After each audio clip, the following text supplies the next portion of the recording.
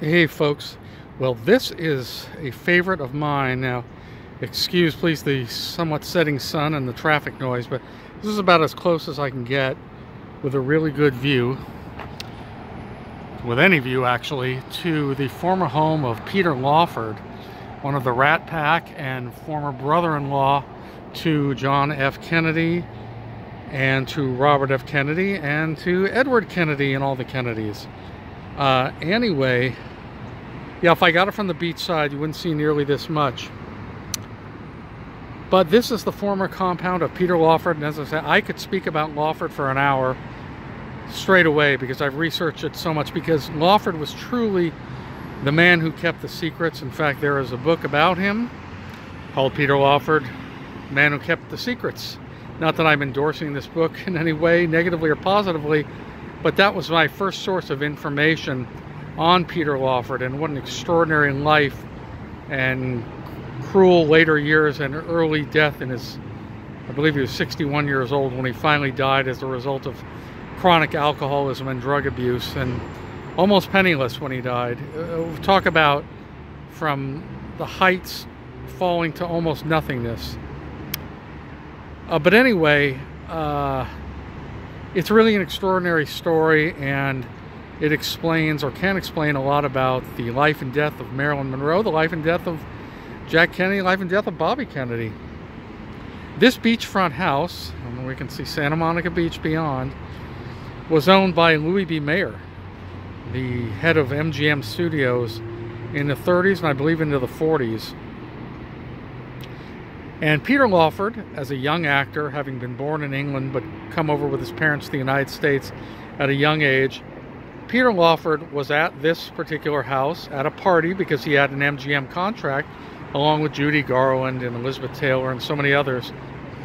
And Lawford was at this house at a party, and he said, one day I'm going to own this house. And sure enough, with his eventual wife, Patricia Kennedy, who became Patricia Kennedy Lawford, Peter Lawford and Pat Kennedy bought this home. And they made an arrangement. Obviously, Pat Kennedy had the millions in a trust fund from her father, from her family. They had a deal that I'm going to have to go back and research this. One paid the mortgage, the other paid other home expenses and the needs of the children once they had children, and so on and so forth.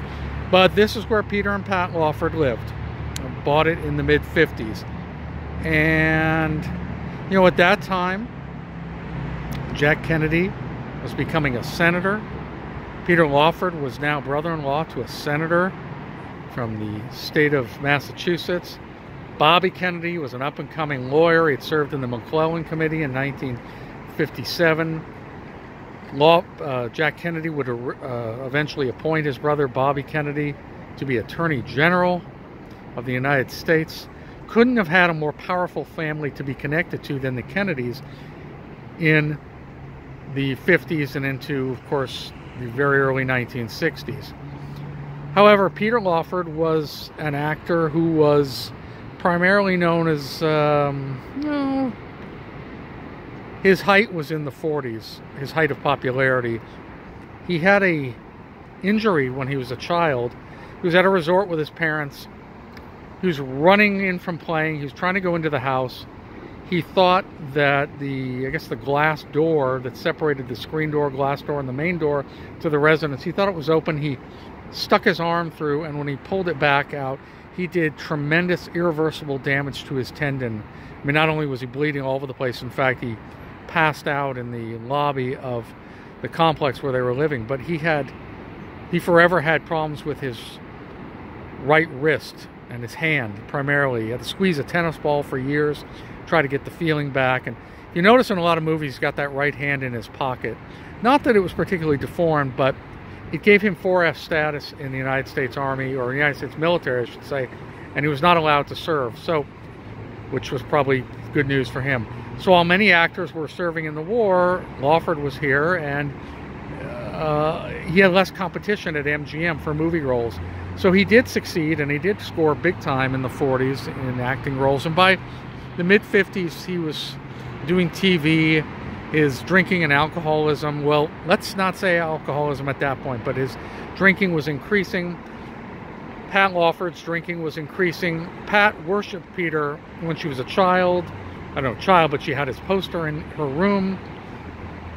When obviously later her dream came true, she married him. At the beginning of the marriage, evidently she really still kind of worshipped the wall, worshipped the ground that Lawford walked on. He was an idol of millions of women, extraordinarily handsome guy, and had that slight English accent and a lot of charm. But as the years went by, and really what it was Lawford's non-stop philandering, non-stop cheating on his wife, as did his brother-in-law, Jack Kennedy, as did to a degree his other brother-in-law, Bobby Kennedy, as did definitely his other brother-in-law, Ted Kennedy, and the father of the Kennedys, Joseph P. Kennedy, former ambassador. So he fit right into the family in that way. And as a matter of fact, Joe Kennedy Sr. had Peter Lawford, investigated when it was found that Lawford was going to marry Pat. So he had his finances, he had everything investigated to see if he was a communist, a left-leaning sympathizer. He was a left-leaning sympathizer, but he certainly was no communist. But when Joseph P. Kennedy found the FBI reports by Hoover himself stating that Peter Lawford had engaged in prostitution over and over and over again, they had lots of files that his morality was in question, Joe Kennedy said, hey, he's my kind of guy. And he actually felt better about the fact that he was letting an actor, and an English actor of all things, marry his daughter. So the fact that Lawford was a philanderer such of himself, a playboy like himself, actually made him feel better. So Lawford and Pat Kennedy get married, and it's a hell of an experience at first, and it makes nationwide news, the wedding. As the years go by, Peter Lawford is cheating more and more and more, and the relationship starts to go south. At the beginning of those years, this home was used by Peter and Pat Lawford to have parties. It was really a great life. I mean, even before JFK was president, Peter Lawford would have his surfing friends over all the time, and they'd be running through the living room, out those gates that you see there, and right there onto the beach, and surfing every single weekend. Surfboards going in and out of the house when Lawford was in his 30s. Pat didn't particularly engage in that, but they had great parties all the time, and it was a party house. It was a fun house. A lot of drinking. That was before the age of drugs. Even marijuana wasn't consumed then, not till later in the 60s by Peter Lawford. But at that time, it was good times. Now, by the time Jack Kennedy was elected president in 1960, the marriage had already gone south. Pat Lawford was so disgusted with Peter's constant cheating that she was routinely kicking him out of the house. But, they had to retain the facade of a happy marriage, or at least a stable marriage, because they thought that, in 1960-61, they were afraid of the fallout that a divorce in the family might cause to JFK, especially his chances for re-election. Now, not only did they have parties here, but Pat Lawford wasn't always here. She was going back east a lot to Hyannisport to see the Kennedy family, her family, and others. So it was a great opportunity for Peter Lawford and his friends to have pretty wild parties here, including Marilyn Monroe. And the rumors are stated by lots of people that President Kennedy and Marilyn Monroe, during their liaisons, had sex in this very house. And the house has got a very creepy history, but we'll hear about that a little later. So a lot of other things happened here. Now, let's flash forward a couple of years, 1962. If you believe the story, and I'll do the story again when I go back to Marilyn Monroe's home over in Brentwood, not too far from here, that Jack Kennedy had stopped seeing Marilyn Monroe. And again, folks, this is just conjecture. It's obviously not documented. Didn't have film of it, although apparently there were wiretaps of it, but they've disappeared over the decades. But the speculation is, and has been told by others, that Jack Kennedy said, under no uncertain terms can you, Marilyn Monroe, and I continue this affair. It's dangerous to his presidency. He stopped taking phone calls from Marilyn. Bobby Kennedy, his brother, the Attorney General, stepped in and tried to intercede, and then he himself started having an affair with Marilyn Monroe.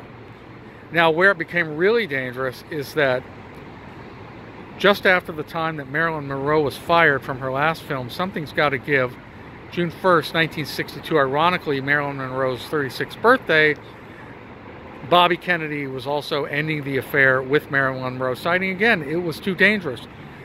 Bobby Kennedy was launching an unprecedented attack as Attorney General against the Mafia.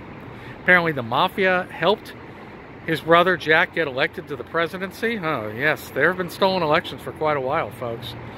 And because of that, Bobby Kennedy knew that the Mafia knew that he and Jack Kennedy had had affairs with Marilyn and were going to exploit those affairs. So all sides, all enemies were coming down on the Kennedys covertly, you know, secretly at this point, not the media or going to the press, but they were going to blackmail them.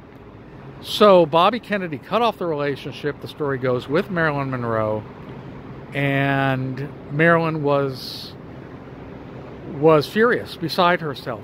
And on Friday afternoon, she told people, and for that whole week leading up to it, that she was going to hold a press conference on Monday morning and expose her affairs with both Kennedy brothers and expose the contents of a little red diary that she had that she kept notes in. And those notes had government secrets in them. Now, the rationale for the diary is that she would go to dinner parties, particularly here at the Lawford mansion with Kim Novak and others. Kim Novak, an actress who she kind of had a rivalry, seemed to know more about politics and what was going on at the time.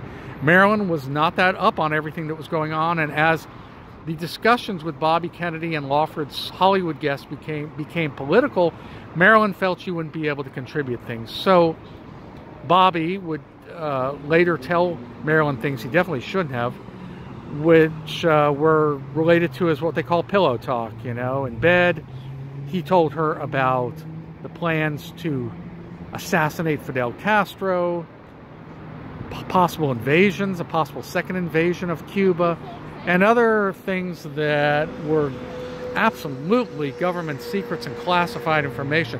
And Marilyn threatened to expose not only the affairs, but the contents of the diary. She kept the diary because she wanted to remember things. Bobby would tell her things, she would write them down, and she wanted to remember them at the dinner parties so she could appear as informed as the Hollywood crowd and whoever else might have been at these functions.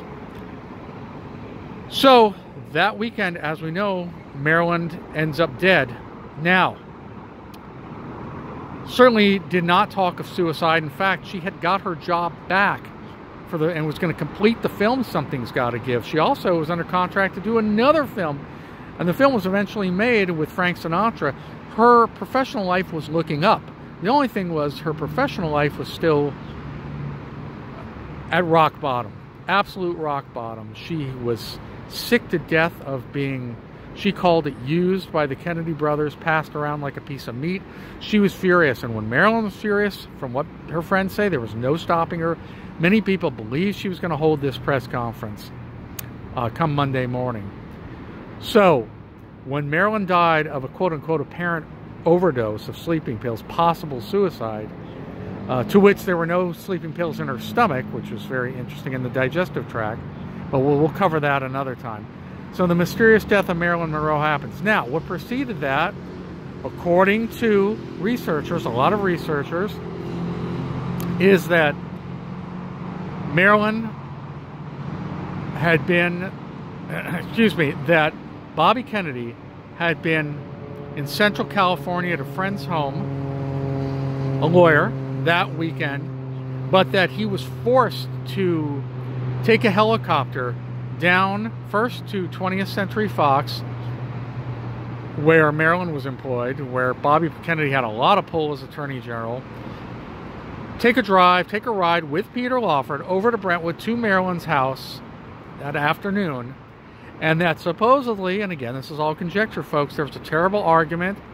Lawford waited by the pool while Bobby said, "We've got to end this relationship. I'm sorry, I do care about you, but If this ever gets out, it could destroy my brother's chances of re-election in 1964, could destroy my aspirations to be president in 1968, and destroy the entire family. Not to mention the fact that apparently Bobby Kennedy was searching all over the house, and those who, again, conjecture, claim they've heard the wiretaps, because Marilyn's house was absolutely wiretapped.